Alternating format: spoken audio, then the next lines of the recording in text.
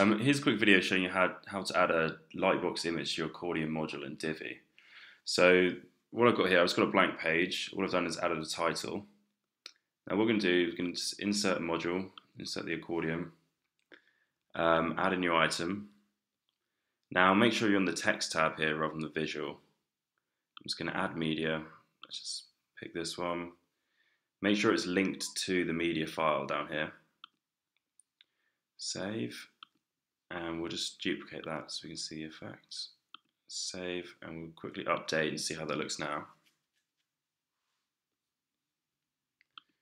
View page. Okay, so right now when you click it, it takes you to a completely new page, which is what the link to media means. Now all we need to do is we need to head back to the Accordion. And within this A tag here, let's put it just for the close here. Give it a class of et_pb_lightbox_image. I'll put that class in the description. And now let's save there.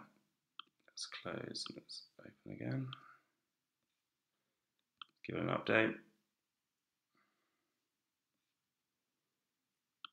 Okay, let's update here.